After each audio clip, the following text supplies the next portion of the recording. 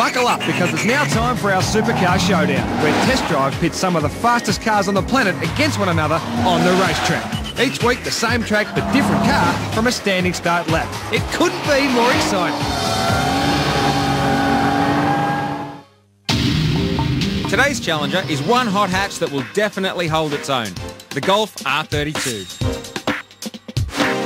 Featuring a 3.2 litre V6 pumping out a rousing 187 kilowatts, the R32 has one of the best engine notes in the business.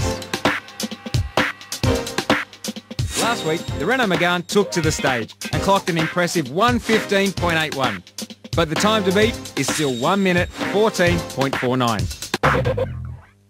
Now for the Volkswagen as it lines up, dead on the mark, driver ready, bringing up the revs, and go. Look at the full motion, taking that Golf R32 off the line as the driver heads right out to the turning point to bring the car back in for a strong run onto the main straight. Tucking the car in, nice focus from the driver there, on the apex and full power as they head down the back straight. See those engine revs flying, blipping on the way through. The car changes directions nicely as it tucks into the left. Nice control in the change of direction. Through the kink, flat through the kink. There's the braking point. Strong under brakes. The R32 looks so stable. Into the slowest corner on the track. Unwinding the steering nicely. Not a hint of that understeer you can expect from some four-wheel drives. The R32 as it runs down towards the line. Will it be quick enough?